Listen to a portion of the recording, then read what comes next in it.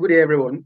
Our goal today is simple. What we want to achieve today is to see how we can create Google Forms to collect data from our respondents. The first thing you do, you log in into your Gmail account. I have logged in into my Gmail account as it is. So all you have to do is you come over here and click this. This drop-down menu will give you a number of applications related to Google. Then you look out for forms. Yeah, scroll up and down. You can then look out for forms. You click here, it will land you on this page. So when it lands you on this page, you will see this contact information, RSV, party invite, and a number of that. So these are templates. They are galleries that are already available within this text. So for me, what I normally do is I click on blank page to start afresh. But you can also click on any of these and then edit them appropriately. But let's go click on blank page. I have my blank page. I can customize it to my taste. So I have my blank page here, top left here. You can give it the file name that you want. So let's say bulletin. And then here is a title of what we intend to do. This will automatically give you the same name here as the file name. But for me, I just want to make it like, say, university bulletin, for example. And then here is the description of what we intend to do. You need to introduce the purpose of the data collection to your audience or to your respondents. So let's say this is a simple form to collect data about the research within the university and any other academic information you want to share with us. So you have that, and then you can put your name at the Thank you. Thank you. My name is Mike. I will, if you like, you can put every other. You can even put your phone number so that at least people can contact you in case they have any challenge in completing the form. So that's that. Now let's go to the first question. The first question is, if you look at this section here first, there are three sections. We have the questions, we have the responses, we have the settings. So we're going to start with the questions. After we have completed typing all our questions, designing all our questions, the responses are some of the completed forms, the submissions. All the submissions will come in here.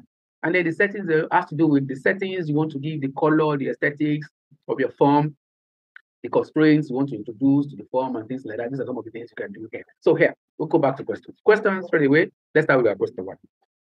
Let's say, for example, now that you want to ask a question about, do you agree that we share your data?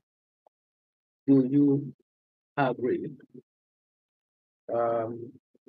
that we share your data? All right, that's fine. We want to get a consent to share their data or not. And in this case, we can use, it's going to be dichotomous, yes or no. So you can come in here. You will see a button to the right here for each of the questions. You can decide the feature you want to attach to the question. So this is where you're going to see the features here. This is multiple choice. When you click on that, you will see a number of drop down. The one on top here is short answer. Paragraph is short answer has to do with you just want to key in a few paragraphs, few lines, and all of that. You click on that property, then you attach to that. But then in this case as well, this is also paragraph. You want to take large chunk of text, maybe abstracts of a paper and things like that. You choose paragraph, and then there is another one which is called multiple choice. You want to have a number of options which you just want to pick one from, and then the checkbox. You just want maybe you have multiple response where two or three or more of those options may be relevant. And we also have drop-down menu where you just have a single drop-down menu, and then you have all other sub-menus attached. I mean, some sub-menus, all other options that are listed when you drop down the menu. And then the file upload will permit you to upload a given file. Maybe you want to take the manuscript from a conference registration. So let's go. So now here I've asked the question, do you agree we share your data? This is the dichotomous question. We don't want to choose yeah, we can just use multiple choice. Here, you can then say yes. And then you can add another one by clicking here. Click on the option and say no. Okay, it's already there. We want to ensure that they complete this particular aspect of the form. If this particular question is not answered, you cannot submit to bring you back and be blinking red to you. Oh, wait a minute, this is compulsory. We have to complete this aspect. Over there. And then scroll down, you will see required. You have to check this button. Required button, you have to enable it. Once you enable that, that becomes constraint. This is now compulsory. Your respondents must ensure that they complete this question before they go. Now, next question. So go to the next question. This is what you have to do. You have your question there, and the next one is your plus here. You can see this button. Click on that plus button, and then click the next question. If your next question is you want them to please supply or type your official web page. So supply or type your, let's say supply. Okay, that's fine. So that is straight away by default, it's going to be short answer because it's just, well, official web page, just one line, just put it down and go. So this, as it is now, you click on short answer, which is already there. Then the next question is, say, you don't want to make it required. Let's just leave it. Let's make it optional so that whether they complete it or not, they can still move on. Now, you go to the next question. You always click here to add question. You have the third question. Your third question could be that you want them to put a telephone number is usually short answer as well. You click here for the next question. Say you want to have information about the department, where they're coming from. Department, they can also type that as well. But then if the departments are not many, you can always make a list of that department which they can click from, which they can choose from. So in this case, let's assume that we just want to create like 4 departments or 5 departments in technology, for example. We can go for a drop-down menu where we can choose from. So the first option will be, let's say, computer science.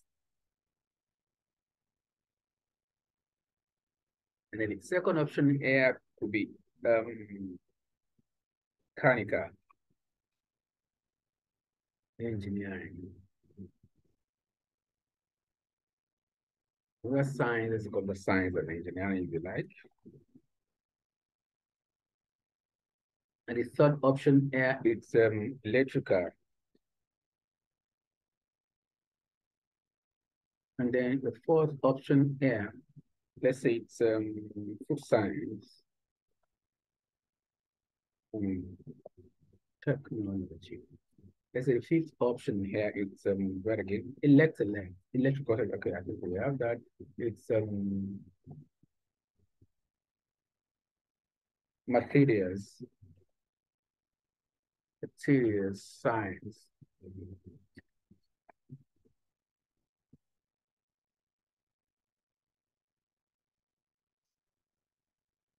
Okay, that's fine. Okay, we're done with that. You don't want to constrain them as well. Let's just let them just feel free to pick either of that. And then the next question, you had a question here. You just want to get a faculty as well, if you like, faculty. Faculty, you may also want to make a drop down, a list of those faculties available. But if it is only one faculty that you are completing this form for, you may not have to get any drop down menu. So let's leave it as short answer, faculty. And you click again for your next question. Your next question could be the cadre. You want to get a cadre of those completing this questionnaire.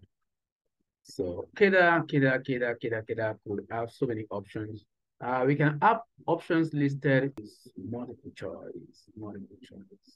So the cadre professor had another one here by saying reader. Don't bother yourself, your work will automatically be saved because you're working from the cloud. So reader, which is the same as associate professor. And then you click another option here to give you the third one, which is the senior lecturer. And then the third option here, you click here again to give you lecturer 1. And then the next option here to give you assistant lecturer. And the next option here to give you GA, graduate assistant.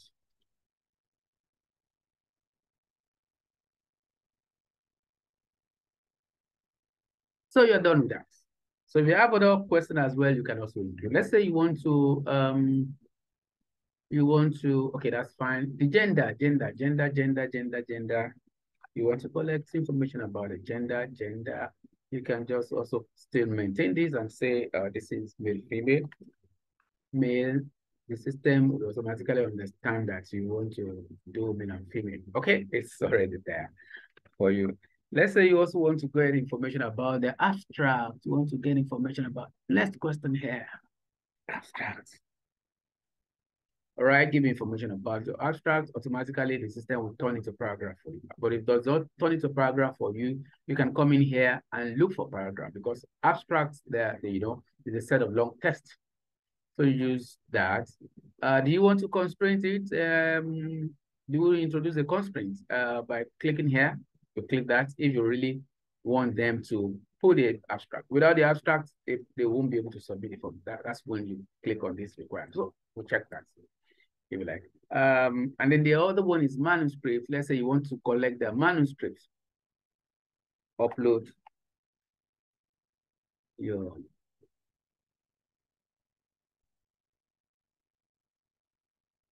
manuscripts in PDF or documents. You can put that in brackets if you like. So when you do that, you now come here to click on upload. What you want them to do here is to be able to upload their document into this form. Probably picking their PDF documents or Word documents from their computer or from the Google Drive. You're going to see that. So here you go to file upload. And then it's asking you, do you want to save on your Google Drive? Yes, you are. Yes, if you want to allow specific file types, you enable this. And then it can give you the options. So here, I click on documents and PDF, not video, because of availability of space. You don't want to cause bottleneck for other people that may just want to upload document. But then if video is what you have planned for, fine, you click on video and you move on. So that settles that. The next one is yes, we have that. We have that. Let's now take, for example, now that you want to do some settings. You come into settings here. We're done with the design of the form. We want to begin to set some other things, aesthetics, and a few other constraints. Now, do you want to make this a quiz? No, we're not making it a quiz. Let's leave it as it is. For responses, how do you want to manage the collected manage how responses are collected and protected? So here, this is the section for how responses will be collected and protected. So we want to collect email address of the respondents before they're able to do that. Fine, yes, so that at least if there's any feedback, we can feed them back through their email address. Then you want to send responders a copy of the response so that they'll be sure that they have successfully submitted the form. So you check this on if that is what you want to do. If you don't want them to have access to what they have submitted, you leave it as it is, as default off state. But then let's say you want to enable that. Oh, say, okay, always. Do it always. It can always be, it can also be when they also request for it alone. That's when you click on that. But then let's leave it as always. Then you want to allow respondents to be able to edit their responses. In that case, you check this so that at least they can come back to their form, re-edit, and resubmit. But let's say we don't want to do that at this point. Let's leave it at that. And then your file upload, you want to constrain the file upload not to go beyond a given threshold. Let's see 1 gig, for example, max, and so forth. And so on and so forth. Okay, let's move on. Let's move on. Then you come in here. This is where you put your themes, where you put the colors, where you set the, you know, the header color. Let's say we like this color, or let's say I like yellow color to my header. You can see it changing here. You can see it changing here. Blue color, you can see it changing here. Let's say I want to go for green. I click on green. And you can preview the forms you have designed by clicking here. You can see the preview is here. You click the preview here to see what you have done. See, there you go. University bulletin. This is a simple form to collect data about your research and all of that. And then let's begin to see what you have computed. The email that is, you know, this is the email we requested for. You can see this red button here, this red star here. It means this particular page is required. If you do not complete this page, you won't be able to submit a form. Do you agree that we share your data? Is also compulsory? Yes or no? You click here and you move on. This order is not what is expected here because order is not an option. You can go back to your question to re-edit it and then remove that. But then let's move on. supply your official web page. You can supply your web page here, your telephone number here, your faculty here, your cadre here. Let's say, okay, we can begin to fill the forms. Let's say this is my email address. I want to say yes. I wanted to supply that. Supply official web page, http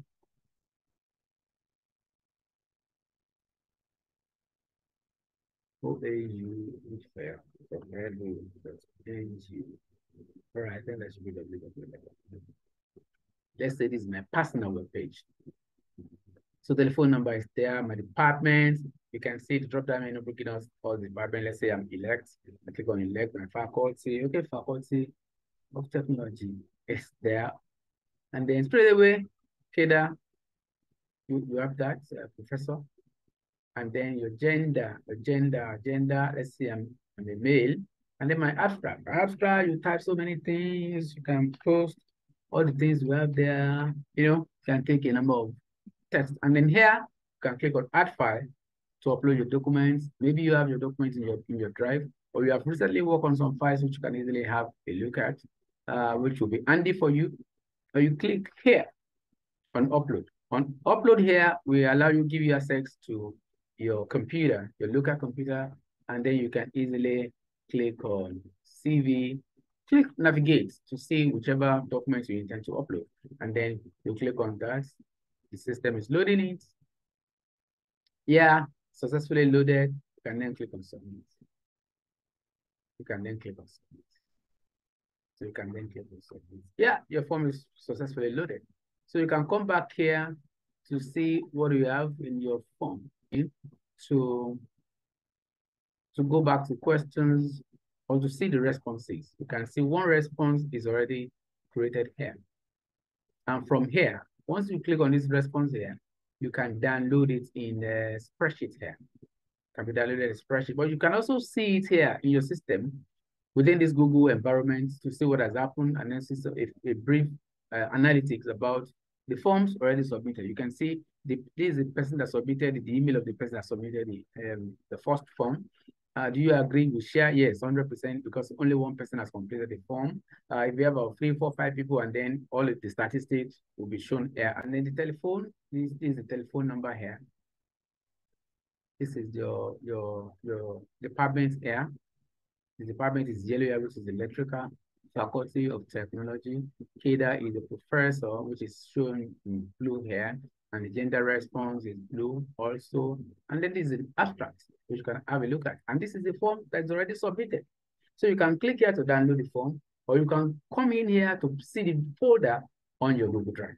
And the other one is the last one here, which is if you want to download it in an Excel format, in a spreadsheet. You see that you click here to say download responses. I'm going to download responses now. And then let me open the document. Okay, see, bulletin CSV is downloaded. And I'm going to, it is automatically compressed because it might be a large file, which you can expand when you get back to wherever you intend to use it. You may also wish to send it as an email. So do your analysis with this Excel. You can import this into your R and do any analysis you want to do. You can also import this into SPSS if you must do any analysis as well there. So I hope you have gained from the little things we have just demonstrated. And I'm sure you should be able to do this by yourself. Again, let me quickly recap briefly. The first thing you have to do is you log in into your email. After you have logged in into your email, the first thing you look out for is your forms under here. When you click on that forms, it will land you on a page which is given as this. You can use templates if you like, or you click a blank page. When you click a blank page, you can begin to customize your forms. Thank you. This is very good install. Cheers.